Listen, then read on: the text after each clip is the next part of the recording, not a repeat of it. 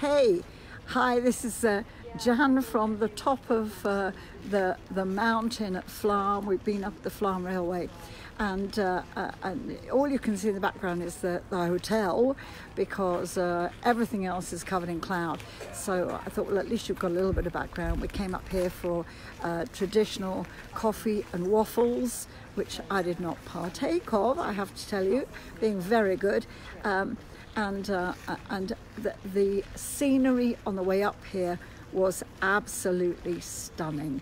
This morning when I woke up and opened the balcony doors, it's the first time since we left that I've actually gone, wow. I mean, the other places have been good, they've been beautiful, but nothing that we haven't seen in other places. It's not anything, you know, that's out of the ordinary. But this, woke up and just surrounded by these mountains and the waterfalls. It's just been amazing. So we got the train early this morning, and here we are at the top. And we've got an hour to kind of wander around. Not that there's anywhere really to wander, because you can't see anything. It's just all in cloud. But it's absolutely a beautiful place. And it would be great if it was sunny. It's raining, so it's yeah, Alan got getting everything. But it is raining, so it's not as cold as I expected, which is a blessing, but the rain does make it a little bit dismal. But we're going back down on this the same way we came up, obviously, and so we'll be looking at the scenery. Hopefully we'll be getting better pictures. Alan's been filming, so maybe we'll post a few of those at some point. But yeah, I would have done something on the train where you could see stuff, but there's no Wi-Fi on the train and there's no signal on my phone, so I'm on the hotel Wi-Fi at the moment. So yeah, packed out train. I have to say, if you're going to do Flam, then you need to book ahead, because there are people that have managed to get on, but they had to leave at 7 o'clock this morning, which would have meant it was even more dismal than it is now.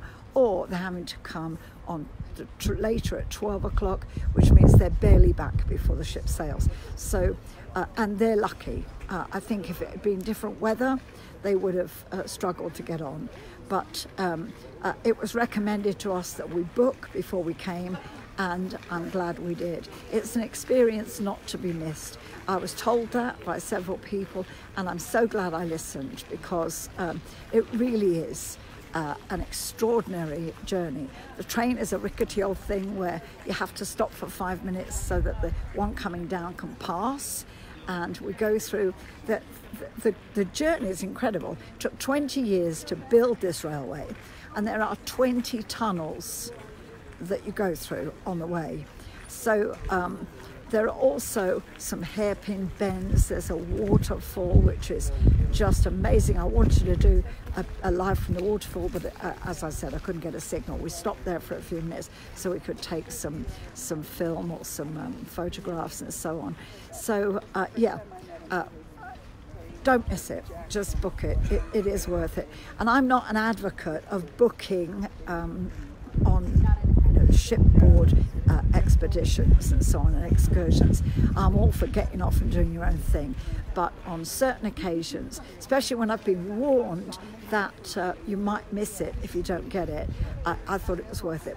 So, but book ahead, book before you get on board, because it's always a bit cheaper to do it that way. So yeah, I'll come back to you later today once we get back on ship, and if there's anything else that of interest to report. So thanks for tuning in. Feel free to share, and I'll talk to you again soon. So this is Jan, wrapped up in the wet weather. Just got my hood so that I can keep myself dry. So I'm all prepared for the weather. I've got some gloves, and yeah, this is just so not me, being in winter wear on a cruise. It's really just so unusual for me. I didn't actually know what to bring, because it was I'm just not used to this. So yeah, roll on the sun and the warm, but nevertheless enjoyable. It's something you've got to do at least once. So Talk to you later. Thanks for joining me. Bye.